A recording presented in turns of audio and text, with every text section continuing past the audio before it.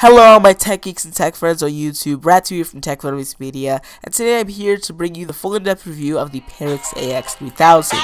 Is this 7.1 surround sound gaming set worth your $30 on Amazon? Let's get started with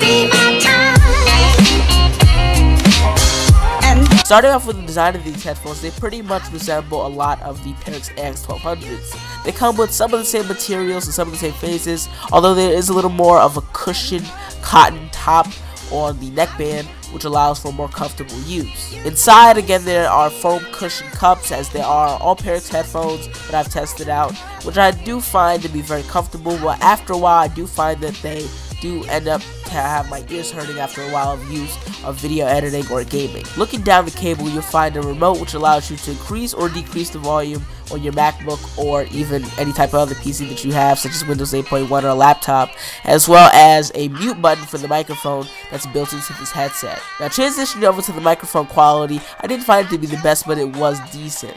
For the $30 price point, it definitely is worth it. It's not anything that's going to blow out of your mind, but it is very decent. So let me tell you now how I thought the audio quality was. Now, I did use these to edit a couple videos, as well as talk to a couple friends on Hangouts, and I must say there are a lot of improvements from the Perixx AX-1200 to Perixx AX-2000. So basically, the lows were excellent, the mids were excellent, as well as the highs were excellent. I didn't find any problems with them, but I noticed with previous Perixx headphones, they had a very kind of staticky push to them whenever I turn up the volume up to 100%, but these do not distort. They sound very good and very clear whenever blasted at 100%, and it doesn't make you want to go to the hospital after listening for a long time.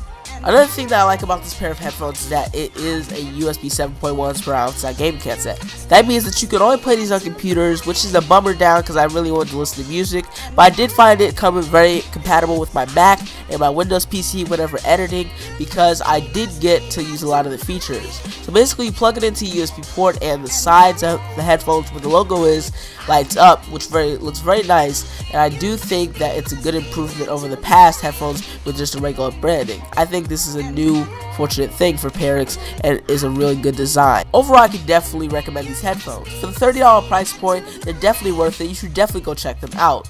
So please go check the link out in the description if you are interested in buying this, and thank you so much for Perixx for sending this out for reviewing purposes. Anyways guys, I will see you guys in the next video. Please like if you liked the video, or drop me a comment down below telling me why you didn't like the video, and I will talk to you guys next time. I'm Rat2 from FrainBreeze Media, signing off. Peace.